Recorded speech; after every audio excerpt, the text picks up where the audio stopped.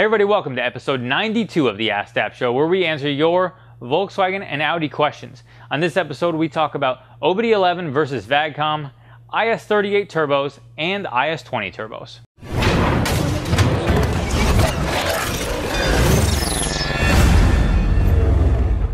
Alexander K via shopdap.com says, I currently am stage 2 with APR, and I was thinking about going stage 3 with an IS38 turbo. Currently have an APR downpipe, R600 intake, racing line intake, hose, and turbo inlet, and I was wondering if you would recommend upgrading the pipes from the turbo to the intercooler and the intercooler to the throttle body before going stage 3. Would rebuilding engine internals also be beneficial for reliability? If so, what parts? Okay, Alexander, you have a stage 2 GTI and you're looking to upgrade it. Just want to clarify something real quick before we go on to answer the questions. You mentioned going to stage 3. Different manufacturers use different verbiage for their stuff. APR Stage 3 is not an IS38. It's actually a bigger turbo than an IS38. For example, Unitronic, we're a Unitronic dealer. They consider an IS38 upgrade on a GTI to be stage 1 or stage 2 plus, which is the gap between stage 2 and stage 3. Stage 3, if and when they come out with a stage 3 for MK7 GTI, I anticipate Unitronic will have a big turbo as opposed to the IS38, which is a turbo upgrade, but not a big turbo by any means. So just want to clarify for anybody watching that they will make sure that everybody's on the same page when it comes to turbo upgrades around MK7. In answering your question about, let's touch on the pipes. I would say, to me, investing the money in IS38 first would be my first advice, because that's going to be the best bang for your buck. And while I know it's probably maybe a little bit more of a reach and you might have to save a little bit more to get there first, I would suggest that, because it's going to give you a much better power output for the dollar. And so I would say not a necessity to upgrade them before. If you want to at a later time, then that's something that you consider. But I don't think it's one of those things that you do in preparation. I would say, if it's a manual car, the clutch is probably more likely to be something that you want to think about, because it is an expensive thing that if you drive the car real hard once you upgrade the turbo, you could potentially kill the clutch much quicker. So, or you're almost certainly going to, because a lot of people have killed clutches on cars that don't have that much power. So when you get to IS38, I imagine most clutches aren't going to hold up under even average driving circumstances. In regards to upgrading internals, I would say absolutely not. Upgrading internals is an extremely expensive endeavor and is not a necessity on these cars unless you're going to get much bigger into the power range. IS38 probably approaches the nearing of where you're probably close to the edge of that, but absolutely would not do that unless you had ambitions for really big power with a really big turbo and that type of stuff. So hopefully that answers your questions, and happy modding. Chill via shopdap.com says, I just had the cylinder head replaces on a 2009 VW CC, and I'm now getting a fuel trim code. Of course the mechanic I used wants to use some money out of me, and he's saying it has to be the rear main seal if there are no vacuum leaks. He's saying since it's that, I might as well change the clutch too. I'm getting the fuel trim too lean and bank 1 sporadic code. Could it be something else? MAF possibly? Okay, I think this is actually a really good question, mostly because I think it touches on a fact of how people feel when their cars break and situations that arise, and how a lot of times these situations can be pretty touchy, and so I want to dive into that a little bit. So you had your vehicle had the valves bent, obviously that's terrible. I'm sorry to hear that. And then you got it fixed, cylinder head replaced, valves, whatever. I'm not sure exactly specifically what you had done, but let's just assume you had the cylinder head replaced. They swapped cylinder heads, new timing stuff, and everything.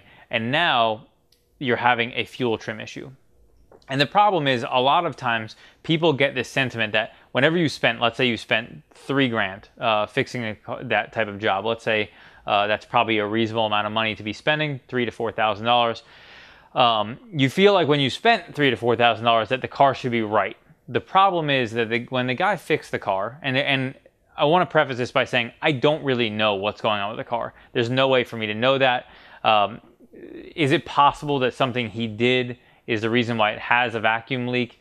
Possible. based on the feedback that you're kind of giving in, I'm kind of reading between the lines, it sounds like it's probably not the workmanship. It's probably not intake manifold that's bad, or bad seal between the intake manifold and the cylinder head where it wasn't bolted down properly, or seal wasn't replaced, or who knows what. It doesn't seem like it's any of that.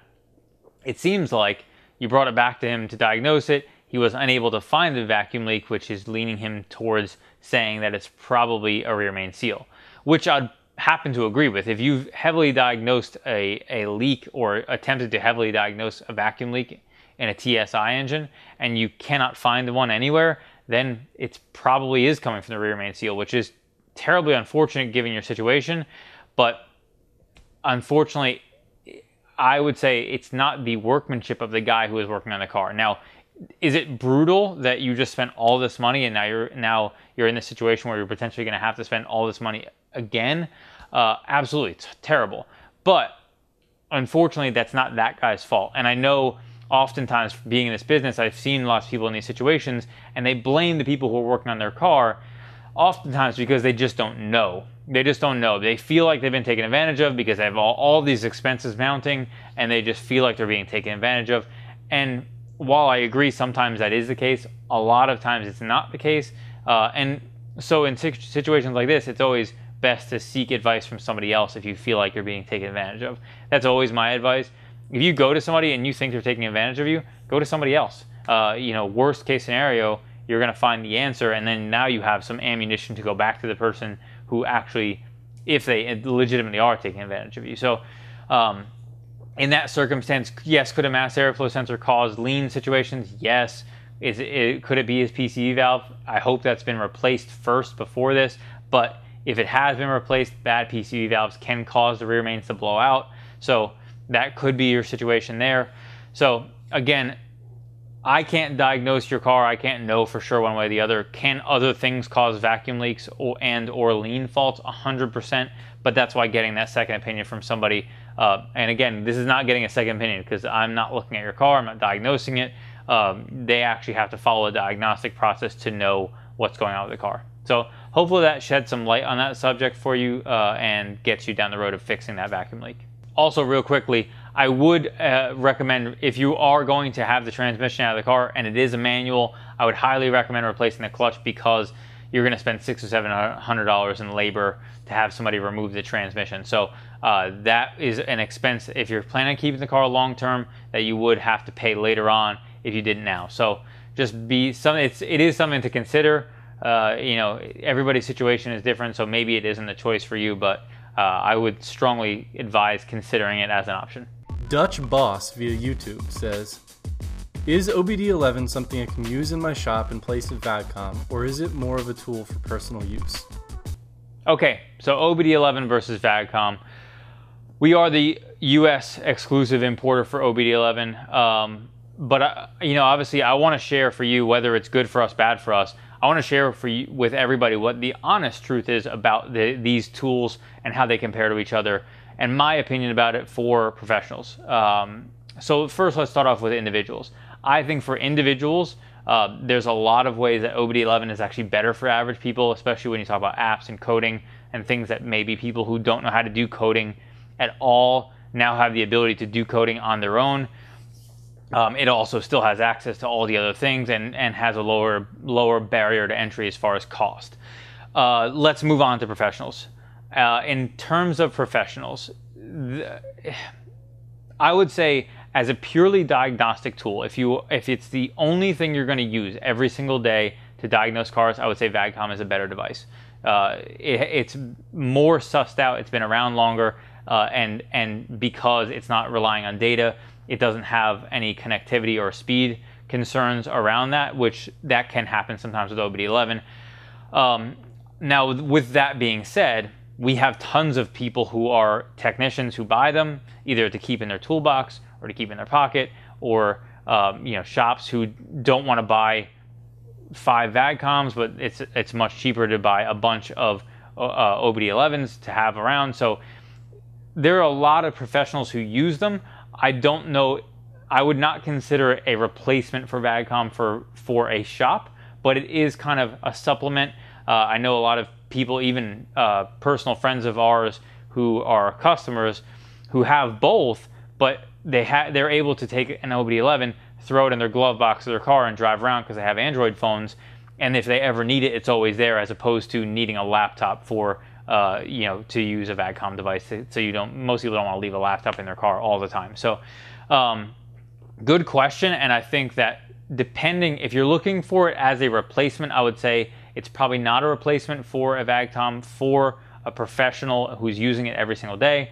But if you're looking for it as a supplement, then it could possibly be, and especially if you have, let's say, if you're at a small shop who specializes in Volkswagen Audi, and maybe you have 1 or 2 Vag-Coms and you just want to have another 1 or 2 so that when one is tied up, you can still access codes, scan them, all that stuff you need to do, same stuff you would do with a Vag-Com. So hopefully that answers your question and shares some insight about that. Ed O'Brien via email says, I have a 2016 Mark 7 GTI with an APR Stage 2 tune.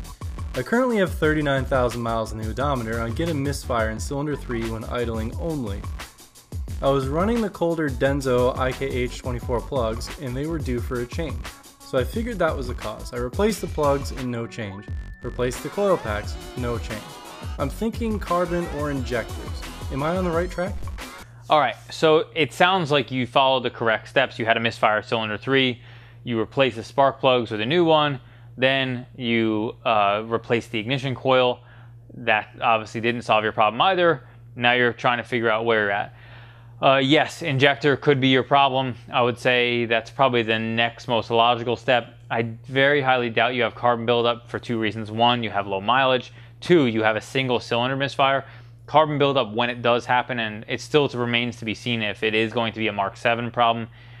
Seems like the PCVs might be a little bit better on Mark 7s than the previous generations, but carbon buildup, when it does happen, happens on all cylinders, sometimes on 2 because they're more likely to get carbon buildup, but generally on all of them. So for that reason, I would say it's very unlikely to be carbon buildup. So it's more likely to be an injector, and unfortunately, if it's not an injector, it's probably a mechanical problem in the engine, which is super bad news. So hopefully it is an injector and solves your problem. I'll put a link to the injector for that car here where you can check that out just in case you need one. You could try swapping injectors from cylinder to cylinder. That would help you diagnose it. Just depends on your ability and how comfortable you are with the effort required to swap injectors. A lot of people would just replace the injector because the effort to remove the manifold, swap the injectors, then reinstall, then diagnose misfire, then uninstall and replace if it does move, is generally not something that most people want to do, and they just want to do the job one time. So again, hopefully that injector does solve your issue, and good luck. Tough Bass via email says, I saw on shopdap.com that you guys offer a Stage 2 tune for the 1.8T Mark 7 Golf that requires an IS20 turbocharger. Does the IS20 turbocharger for the Mark 7 GTI fit the 1.8T Golfs? If so, do I have to purchase an adapter so it can fit? Okay, so you have a 1.8T Golf and you're looking to upgrade to an IS20. Yes, Unitronic does have that Stage 2 software. It doesn't require anything else. The IS20 is just a direct swap in for a 1.8T and just for anybody who's not familiar, IS20 is the GTI, Mark 7 GTI factory turbo that people can swap onto a 1.8T engine, which makes quite a bit of power and gives you a pretty significant bump. Obviously, good news about IS20 is because a lot of people upgrade, like our previous question, a lot of people with GTIs upgrade to IS38s. The used market is obviously really strong for those. I'll link to a new IS20 if that's what you're looking for, where you can check that out here. But again, the used market for IS20s is really solid because the fact that a lot of those people who have those from the factory are upgrading to IS38s, so you can get them used. The one obviously caveat to any used turbo is if the person drove like a maniac everywhere they drove, there's a decent possibility it's been abused and may not be the choice for you. So that really is a matter of preference, but maybe you can buy one cheap enough that it's not a big deal, and the labor of doing it, if you're doing it yourself, doesn't scare you as far as the cost being prohibitive. That's the one thing that I think a lot of people maybe don't recognize is if you're buying a used part and it fails, you have to pay for labor again if you're paying for labor the first time. So now you have a pretty significant cost. Whereas a new part could fail, but it's really unlikely. and obviously a used one's much more likely to fail. So, but yes, IS20s are great. Direct swap in, super easy. All you need to do is install the turbo, put the software on, and the accommodating hardware, but no adapters or anything are required. So hopefully I answered your question, and hopefully you can enjoy an IS20 on your 1.8T. Thank you so much for watching episode 92 of the Askdap Show, where we answer your Volkswagen and Audi questions. If you have any questions or comments about the questions answered in this show, be sure to leave in the comments below. If you like this video, be sure to give it a thumbs up and subscribe for more like it.